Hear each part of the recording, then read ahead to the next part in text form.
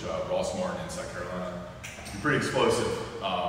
What's it been like the first 2 games? 2 touchdowns, pretty impressive, explosive plays. What's it been like? What's the first 2 games been like for you? I feel like it's just taking advantage of every opportunity I get.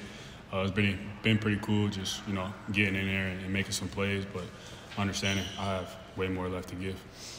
What's it like scoring those touchdowns when you see the open field, open grass ahead of you? When I see open grass, it's kind of like I got to get to that end zone.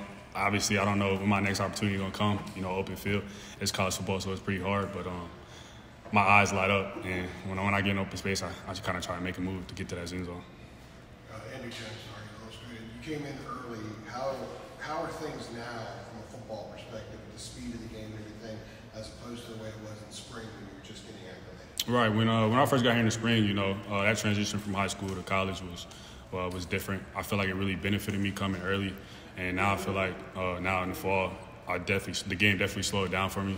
Understanding, a lot more things, a lot more tendencies, learning more about myself, the team, the offensive line, pretty much everything that goes around with the offense. And I just feel like it's benefiting me right now in the right way.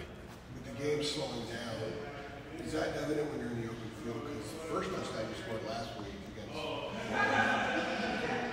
maybe 4 guys missed a lot of them with your feet. So is that an example of the game slowing down? Yeah, just trusting my ability, listening to my coaches during practice, them giving me the opportunity, do what I can do in open space. But really just reading my keys, understanding when I get to that second level, it's always going to be a defender. And, just being ready to make that guy miss or running around and whatever I can do to get more yards. George C.L. Brown with the Raleigh Observer.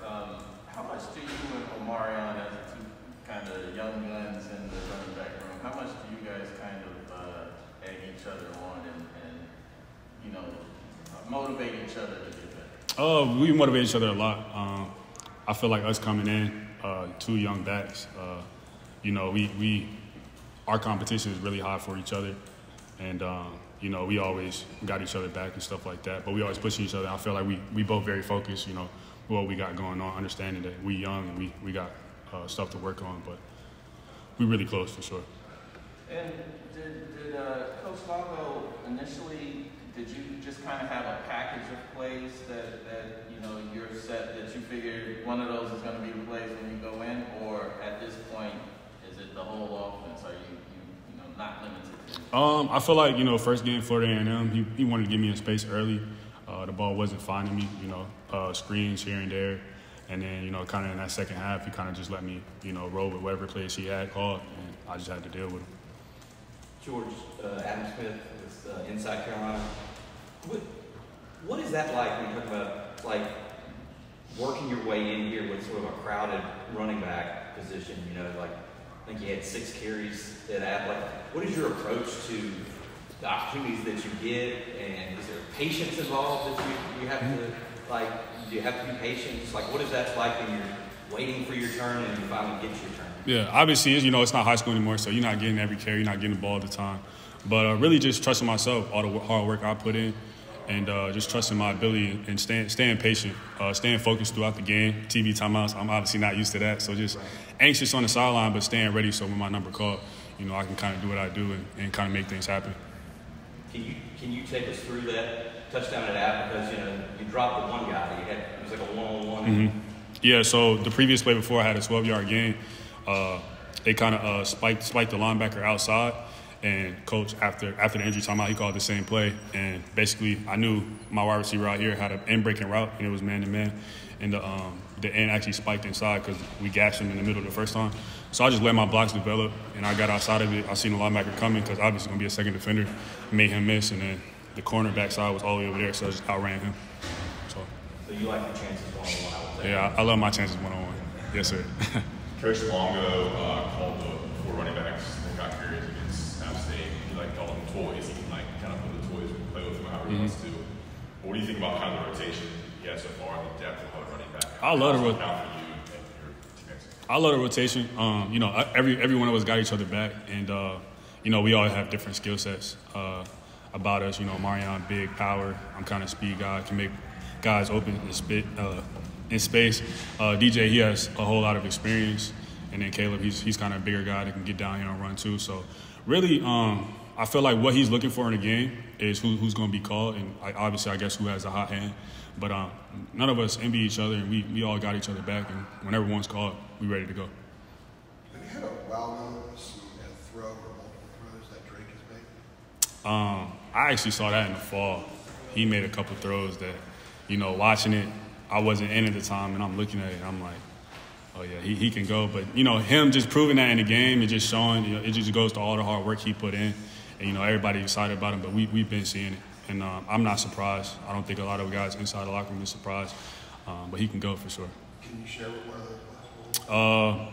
It was one, actually, we had a night practice, and he made a defender miss, and he got outside the pocket, but he was moving to his left.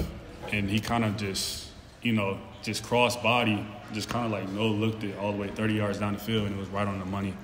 And then you see the one versus DJ Jones, or with DJ Jones on the seam route.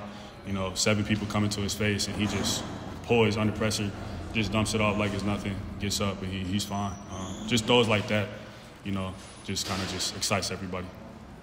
George, what's been the key so far to being so successful in the red zone? I think it's 8 for 8 right now, touchdown. You said how many? In the red, I think it's 8 for 8. Oh yeah. I feel like we have a lot of things that we can throw at defenses, and I feel like Longo, when he breaks down that film and what they kind of do in the red zone, I feel like he's just going to get us in the right spots, whether that's running downhill, snakes, play action, whatever that might be. But we got a lot of play calls down there, and we got to get the job done. I was just going to say, what skill set do you feel like makes you unique among the other running backs? I feel like everybody sees the speed, but really just the patience and the vision that I have, especially those little creases and little O's that I understand I'm a small back, but just understand I can still get through those holes when I can use my eyes to my advantage. I feel like that really benefits me, and then obviously you guys see what happens in open space, but that's still using my eyes and going with my feet. George, I don't know if you're daily target. How do you get back to you saying the game can slow down? What's been the biggest adjustment? I mean, the jump from high school to college is a pretty big jump for you personally. I feel like the biggest jump, it's an everyday grind. You got to be consistent to get down there, get on the field. But everything that comes with that, the film, the classes, the tutoring, just that all day long process. And then you got to wake up and do it over again. And you got to be consistent and stay on top of everything. So just realizing I just take it day by day. Really, like even when I'm out there on practice, I take it period by period. Like I'm locked in on this period. Nothing else really matters. And then I just keep going from there. What was the biggest, I guess, aspect of running back, pass protection, protecting your quarterback? How has that process been going for you? I don't know if you were doing it much in high school. Mm-hmm. Oh, yeah. I definitely wasn't doing it in high school. It was kind of, give me the ball. But definitely really focusing on that. That's definitely one of my weaknesses that I have to get better at so I can, be an every down back. But, Coach Porter has worked with me. Natron Means has worked with me countless times all through our practice, just teaching me, trying to get me better at that. So, I can be put in that position and protect my quarterback, which is the main thing.